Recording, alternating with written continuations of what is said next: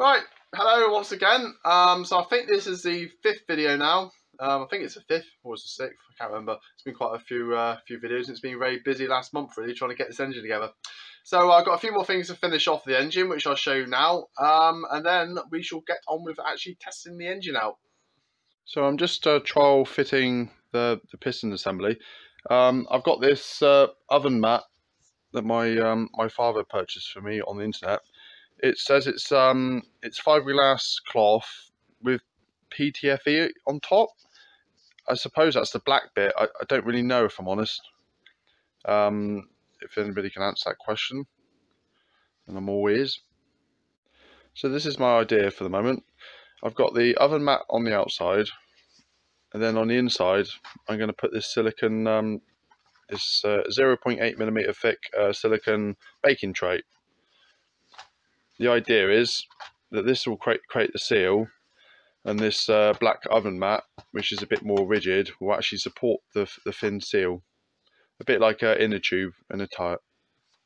So that's what we got. So we got the front of the piston there,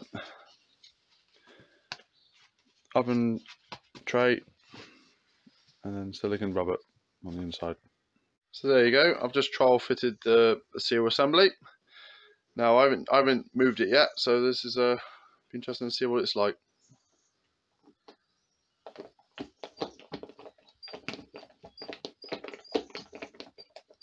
It's a bit crinkly,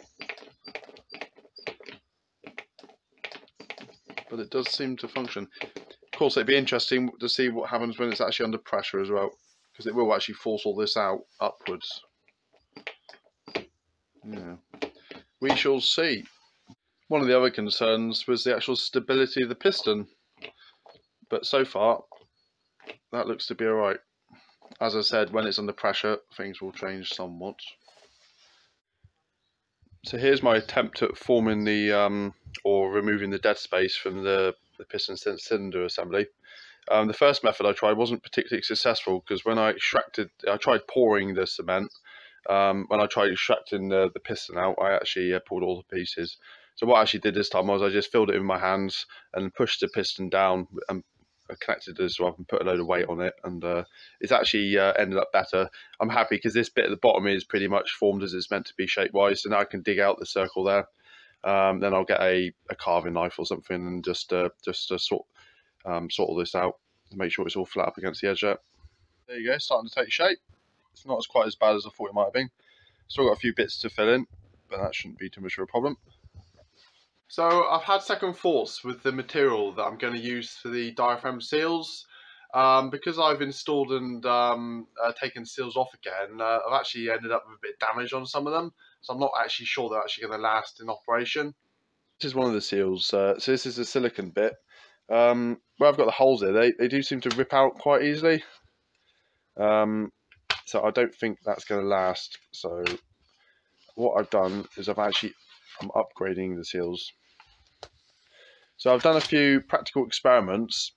I've actually found that cotton canvas is surprisingly resistant to burning. I had a hot air gun at about 300 degrees on the temperature on setting on it, and it doesn't really have a great deal of effect on cotton canvas. Of course, they'll use 100% cotton for oven gloves and things like that. So what I've done is I've cut out a circle of cotton canvas, and I've got some silicon sealant, and I've actually painted like an emulsion of silicon sealant onto the canvas. I've brushed it around quite a lot so it soaks in. So I'm hoping this will actually add to the protection for it and also create some kind of seal. So I've got that as my first, the inside diaphragm. And for the outside diaphragm, I've got some of this natural rubber. Now I'm hoping that this will act as a secondary seal, but also, because it's quite springy, being natural rubber, it will actually keep the piston assembly central as well. This doesn't have a particularly high temperature resistance, but it does have very good mechanical ability. It's very stretchy and fairly strong. But time will tell whether the heat gets to it or not. So there you go. That's all the piston assemblies put together.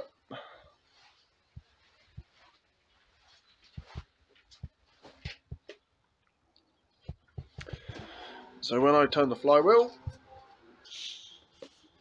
pistons go in and out.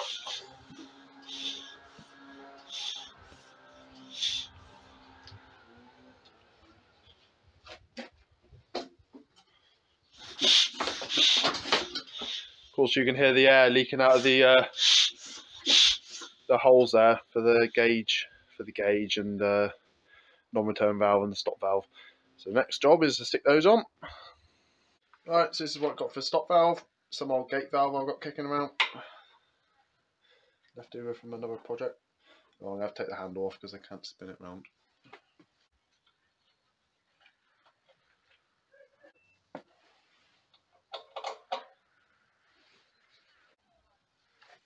This is a fairly low pressure gauge. It only goes up to 2 bar, which is about perfect for us atmospheric Stirling engine. So that's all the valves in place now. Now, the last thing to test is the compression ratio. So this on our gauge here, about here is half a bar, and that's what we're aiming for. So that's our valve's closed off. So I'll spin the flywheel. You'll hear the non-return valve sucking air into the engine. And I'll turn around. Oh, not quite half a bar, about 0.3 of a bar. But it might be enough to get it to run.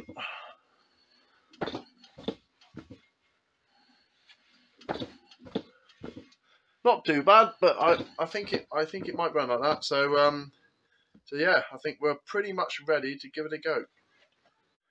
So here we go. So you've got the engine outside, all in one piece, and ready to go. So I'll just go and get some wood a minute. There's my father there. He always comes over for all the test runs. And there's young Isaac. Hello.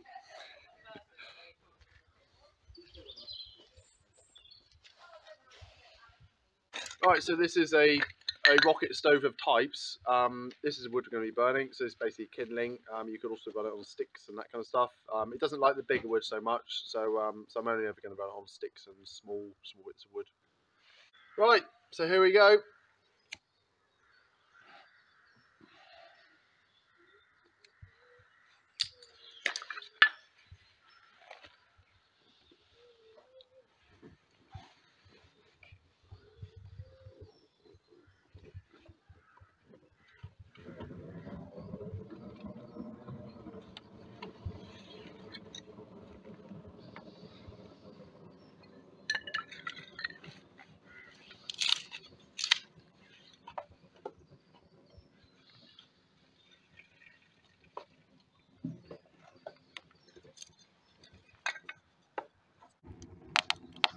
So we're about a few minutes in now. You can start to hear the howl of the fire.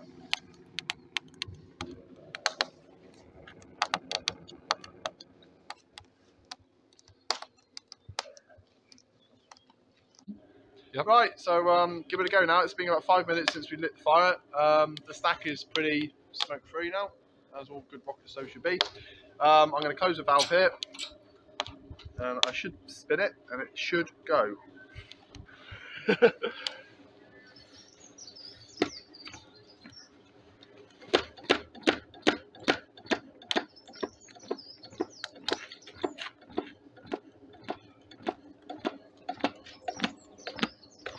Just about go, only just.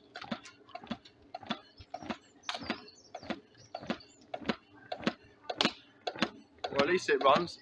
It's a good starting point. It goes at all.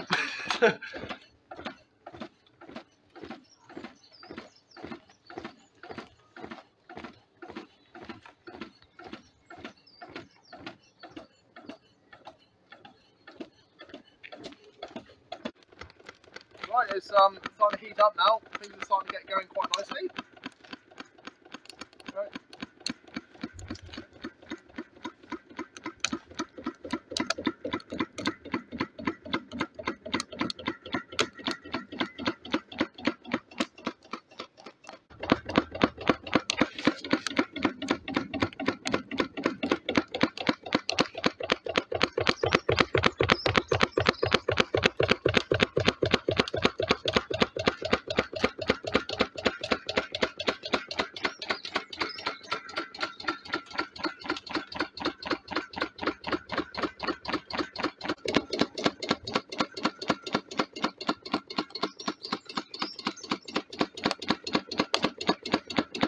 what's going to be of interest with this engine is because all the well, I call it regenerator section. It's a cooler section really, but it's kind of acting as a regenerator in some way.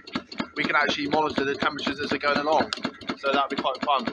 I've got no way of actually monitoring these temperatures at the moment, so I'll have to sort something out for that. One viewer recommended get a thermo camera, which sounds like a good idea to be fair, so I'll have a look to see how much they are.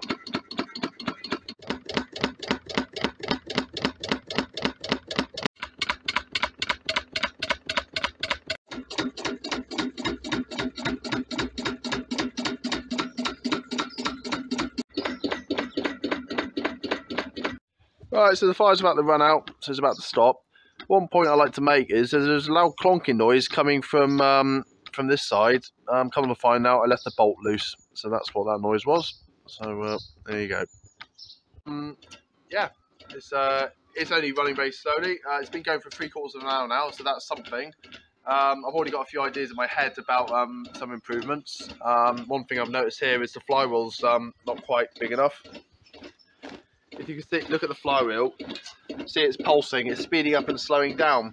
That's problematic in Stirling engines because at one point in the cycle, the energy is imparted into the flywheel. If the flywheel just gives way and moves out the way, then the energy isn't collected at the right point. So that's one point. Another point is on these seals here. You can see they're puffing out. I'm actually losing compression ratio on those because they're puffing out. I'll just stop in a minute.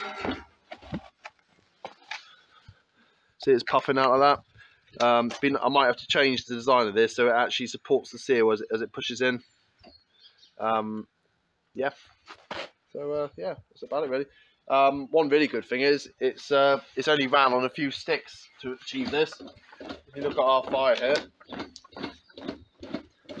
it's just I mean it's used a handful of kindling and a few logs, and that's about it really. You look at the chimney, no smoke at all. So I would say the concept is basically proven. Right, so thank you for looking at that. I'll be interested in what you think about all this, and I'll see you next time. Ta-ta.